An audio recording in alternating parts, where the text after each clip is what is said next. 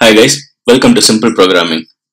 In this video lecture, we are going to look at what is Eureka. Let us first understand what is Eureka server and client and why do we need them.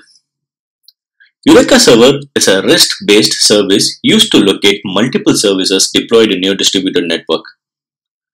Let me give you an example. Let us say I'm a large retailer XYZ in a country. I have multiple data centers across the country and I have deployed my Java client components in these data centers. So what are the disadvantages you might face in a distributed architecture like this? What happens if some of the servers goes down? You have to manually reroute the traffic, right? How would you load balance this cluster? What if some catastrophic events happens? Like multiple instances are going down and something unusual happens. And if you are in cloud, it gets way more complicated. In cloud, we know that the IP addresses will keep on changing unless you register and have a static IP address. So how will the systems keep track of different instances available in this cluster?